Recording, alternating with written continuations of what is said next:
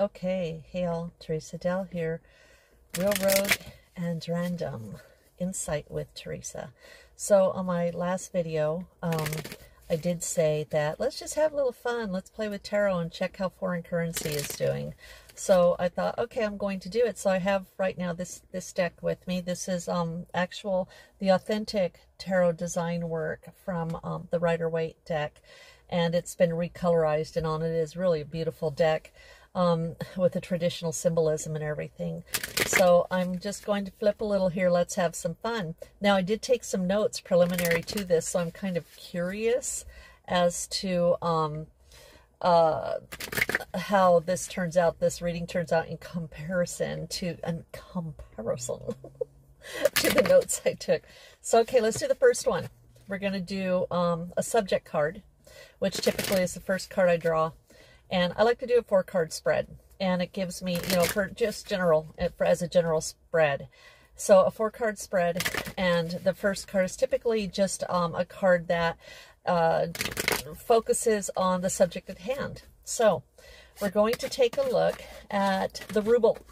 Let's take a look at the ruble. We're going to do, the first card is the general card. That is the subject matter. We're going to see how parallel it is. All right, it's kind of fun. Tarot is mind blower.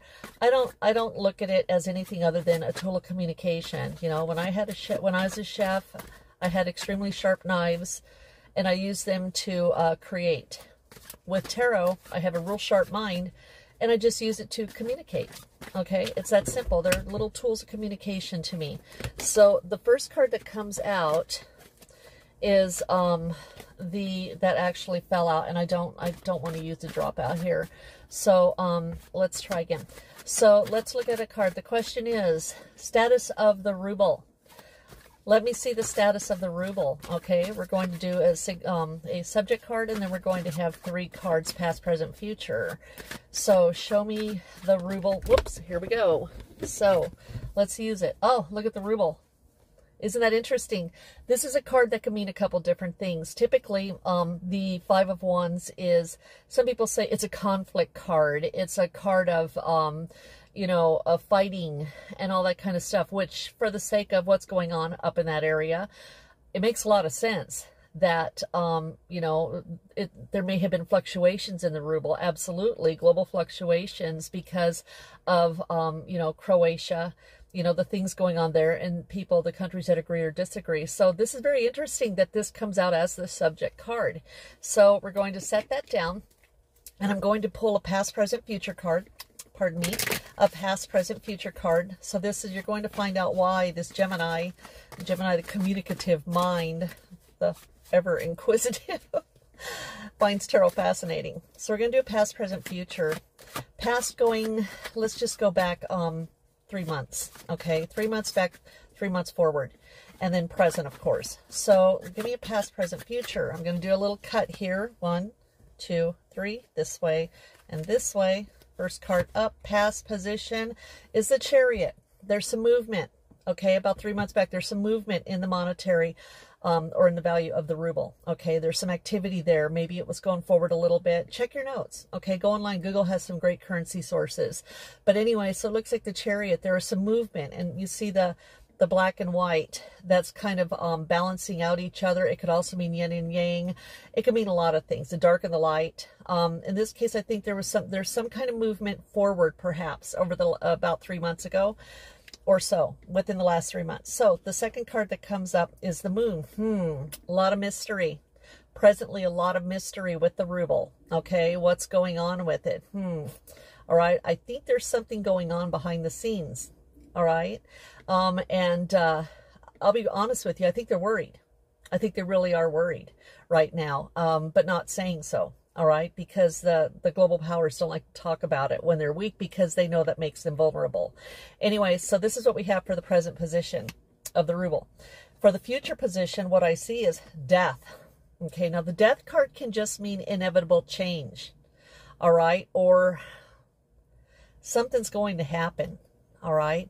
Now, it could be anything. It could be anything economic. It could be related to the war. You know, it could be related to anything. But this is interesting that in the future position, we get the death card. So in this circumstance, I think that means some significant change coming soon. I mean, very, very soon. So, so basically just take note of that.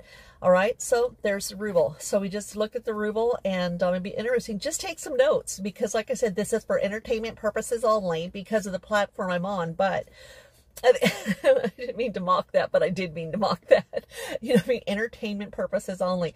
But it's kind of fun to take note and just see, you know, is this accurate? So we did the ruble. I'm going to pause just a minute, shuffle the cards real good, and then we'll pull the yen. Is it pronounced yen? I always heard it pronounced yen. Some people say yuan. I'm going to go with yen, okay? So hold on, and I'm going to shuffle a little bit, and then we'll pull some yen, all right? Hold on. Okay, I'm back. Told ya. Anyway, so I did some shuffles. What we're going to do now is just a little bit of a different kind of shuffle here, just to give it a little bit more refinement. So the next thing we're going to pull is, isn't this interesting? It just fell out. I'm going to use this one. So the subject matter is the yen, and I pull an Empress card as the subject matter. Just think about that on a political scale. This is really, really interesting. Fertility, okay, China has done really well with their money in the past, but just look at that, the Empress card, okay, the embodiment of so many different things, second only to the Emperor. This is very interesting. This is the card that comes out for the subject card for the Chinese yen. So let's go ahead and throw some more, or do a little bit more hand shuffle here, and a split, or a draw. Here we go. 1, 2, 3 decks. Stack them back that way. Pull the top card. We're looking for the status of the yen 3 months back, present 3 months forward, 3 months back. Looks like there's just some celebration, some happiness a few months back. Now, again, check your notes. Go online and look at the currency back a few months, present and forward, and just see if these were right. As I said, I'm doing this for fun because I think it's a great subject matter to start with, since we're playing right now. But this is celebration. This is things looking good for them a few months back. And I'm curious. I'm going to take a look too to see how accurate that were. There's a celebration. There was a lot of harmony. They were feeling on top of the world. The 1111 card is also known as, the Four of Wands is also known as the 1111 card. You can't get wrong with 1111, okay? Anyway, so that's past for the yen. Present for the yen, I see burdens. Okay, I see some burdens. You know, this is the 10 of Wands, the 10 of Wands, and I see some drudgery, some burdens. Maybe that means that things aren't moving, things have gotten heavy, they're a little scared, they're watching their dollars, whatever the case may be, or watching their yen, whatever the case may be. I see some kind of burdens around that right now. Okay, so let's put that aside, and we'll see if that's accurate. I think it is. And then we have the Four of Wands, or the Four of Swords. Four of Swords, okay. Swords in astrology would be air signs, okay, Aquarius, Libra, Gemini. The Four of Swords, which is not real relevant right here, but it's also about intellectual thought, a whole lot of thought, okay. So the Four of Swords, if you see, this person is laying just laying supine, all right. The swords above, and then this Ace of Swords on the bottom, though. This one sword on the bottom is like the support. Okay, the support, which tells me that in the near future, within about 3 months, China right now is kind of just chilling a little bit. Okay, maybe they're just chilling. Maybe there's not a whole lot of movement right now, or they don't want to do anything really alarming or anything right now that's going to affect the yen. All right, but they're gonna try to stand on the foundation where they are now. Let's see if this endures, if this kind of is the situation for them over the next 3 months. Now, I could be translating this incorrectly, because this is not the first time I've played with currency, but it is a fun subject. I usually go, you know, play with real life events and all, and not just like, this isn't my normal area, but this sounds kind of interesting. So we'll see if this is accurate for the yen. Okay, what I just gave you. So hold on a minute. Let's do the US dollar. I'm going to pause a second, and I'll be right back. Hi, I'm back. So now we're going to look at the US dollar. Then we'll look at we'll look at euro, okay? So right now the US dollar, I just did a shuffle. I'm going to do just a tiny bit more shuffle. This is my thing. I want to make sure, because when I hand shuffle like this, see, I could do individual, a couple cards, but when you do a lap shuffle or a table shuffle, sometimes it's like a big chunks of cards, and I don't feel like it mixes them up well enough, so I follow through with this shuffle. Now, interesting, in the past position, oh man, you're going to be blown away. Okay, so in the past position, we have justice. Okay, now what's going on with justice in the United States? All right, there are a lot of things affecting our dollar right now, and it does have to do with the hierarchy in the United States. Of course, you know, of course. But anyway, so this is very interesting. So there is a big shift within the last 3 months to the value of our dollar. We all know it. We all feel it. Okay. And so this is a card in the past position. I'm sorry, let me correct myself. This is the subject matter. All right. In the past position. So this is the subject matter, the US dollar, justice. Okay. We're all seeking justice. That's what I should be saying. We're all seeking justice. In the past position, guess what comes up? The devil. The devil represents corruption. Okay. This is within the last 3 months, the effect on the US dollar. The devil represents corruption. Addictions, just everything, every kind of addiction, ill intent, poor judgment. I mean, it could mean all kinds of things, most of them negative. All right. So then the last 3 months says the devil stepped in. Okay. And it could have been before, but for sure over the last 3 months, the devil stepped in. All right. And it has had serious impact on our dollar. Now, wasn't there yeah, there's a crash or something. I don't know. It's not a crash, an increase. Yeah, a serious impact on the economy. And like I said, we're seeing, you know, even cheeseburgers at McDonald's look like tiny little thin 1/4-inch slabs. And, you know, other food vendors or creators, purveyors, whatever, are also downsizing and, you know, and increasing prices. It's just unbelievable. So the devil stepped in within the last few months and had major impact on our dollar, the value of our dollar. So in the present position, that should still be there, right? Strength. So we might be able to hold on for a little while here. Okay, strength. It's saying be strong. It's saying be strong. Hang on, all right? Hang on. Do what you have to do to make it through, all right? I'm a big fan of prepping. I am a prepper. I have a lot of food in reserve in a storage shed. Outdoor emergency living supplies, first aid supplies. You know, I'm strong. You know, I don't fear much. I really don't. I have fears, but they're not a big deal. They're silly fears to some. But anyway, like I'm afraid of being stuck on a bridge with a lot of traffic. I think maybe in a past life I was in a bridge collapse or somewhere near. I don't know. But there's something about that that really unnerves me.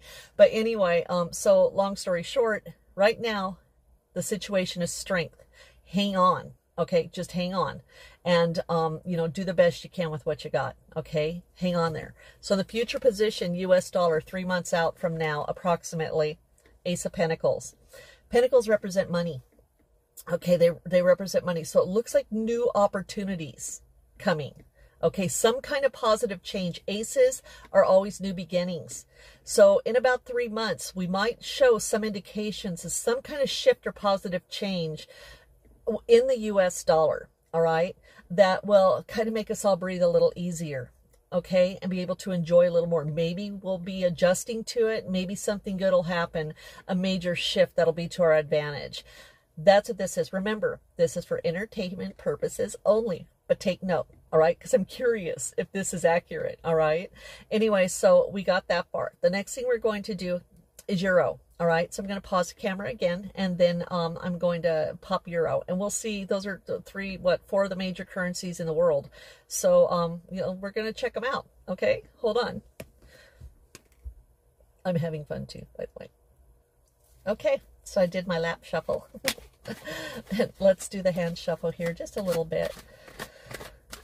These are really pretty cards. Look at that. Recolorized Rider-Waite tarot cards. I have fun with them. I don't memorize the suggested, well, not suggested, but every card.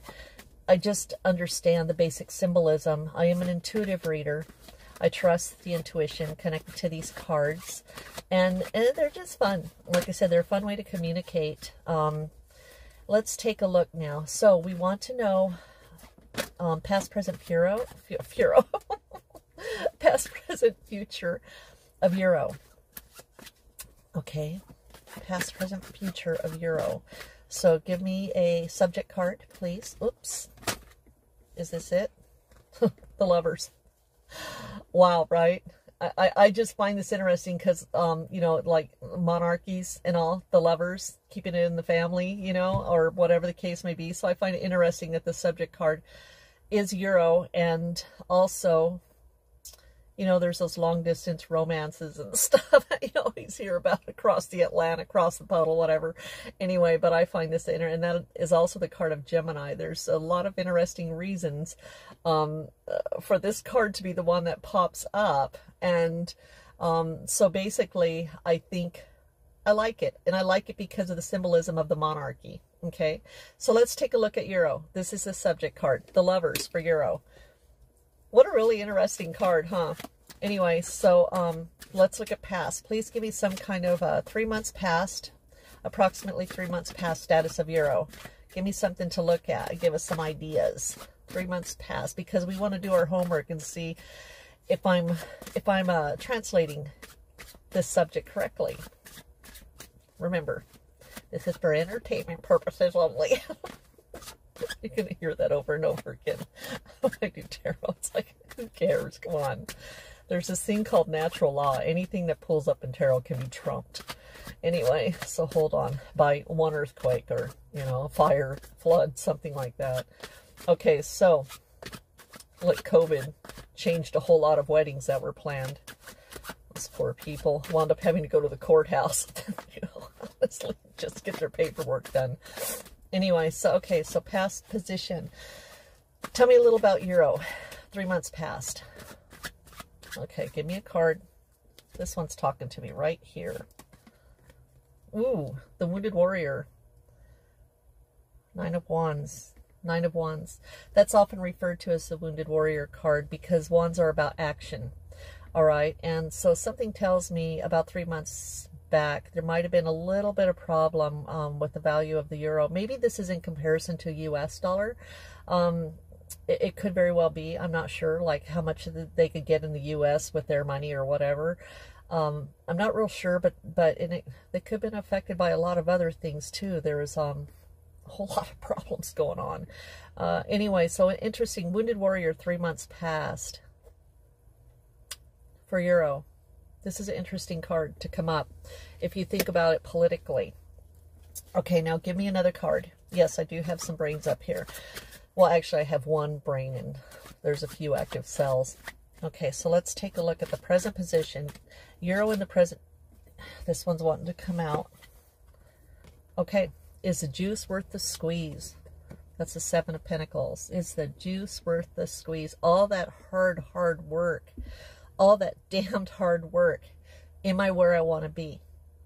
Am I where I want to be? Are we where we should be? Present status of Euro. Are we where we should be? Now, if you look at the unrest and all the different things, immigrants and all the different things that have gone on,